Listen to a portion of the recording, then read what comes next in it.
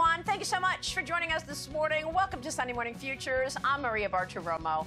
Today, clinging to power. Are the walls closing in on Joe Biden? Or will the president and the First Lady, Jill, keep fighting the calls to step down as Democrats scramble for Plan B after the president's weak performance at last week's debate? Is Joe Biden compromised by communist China? A fair question. Peter Schweitzer, the president of the Government Accountability Institute and author of Blood Money, Why the Powerful Turn a Blind Eye While China Kills Americans. It's all right here, right now on Sunday Morning Futures.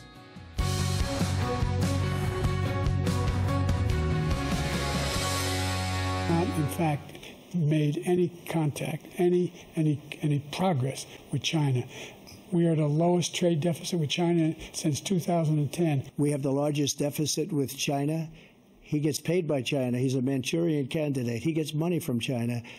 So I think he's afraid to deal with them or something. And that's President Trump attacking President Biden's China policy amidst rising CCP espionage and CCP aggression against America. From sending a spy balloon over the continental country to setting up secret police stations, surveillance all over the place on U.S. soil, the president has yet to confront Chinese President Xi Jinping over the origins of COVID-19 and the cover-up that followed, or the surge in Chinese migrants entering the United States illegally. 50,000 Chinese migrants coming into America in the last year, 50,000.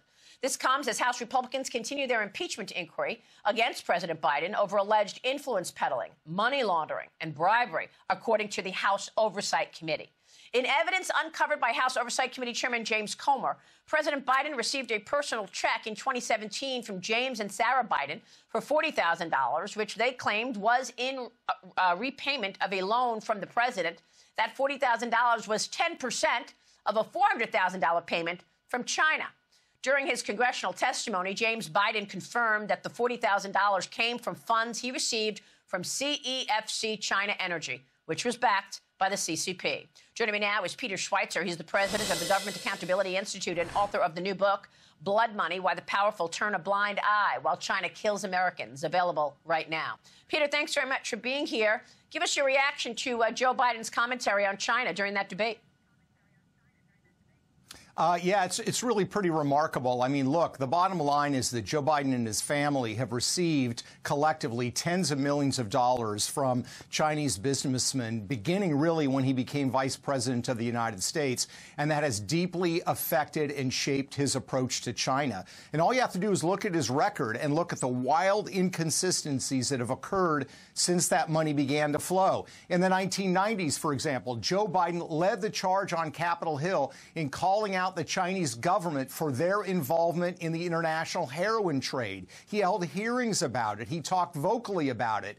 The money started to flow when he was vice president. Look at fentanyl. The Chinese are the senior partners. The Mexican drug cartels are the junior partners in this poison that is killing 100,000 Americans a year. Joe Biden won't talk about it. He was vocal about it with heroin in the 90s. He's now quiet about it, and I think the money was a key factor. Look at the issue of financial regulation. You know, Joe Biden throughout his career has been in favor of regulations of financial markets. He led the charge on Dodd-Frank. What was he doing at the same time, Maria, when this money was flowing to his family from China? He was negotiating a deal with the Chinese to lessen their transparency and regulation in the United States as it related to accounting standards for them issuing stock on U.S. stock exchanges. So the point is, you look for the fact that money flows, they're engaging in behaviors that are wildly inconsistent with their record, and each and every time those actions favor the government of China. To me, the evidence is crystal clear.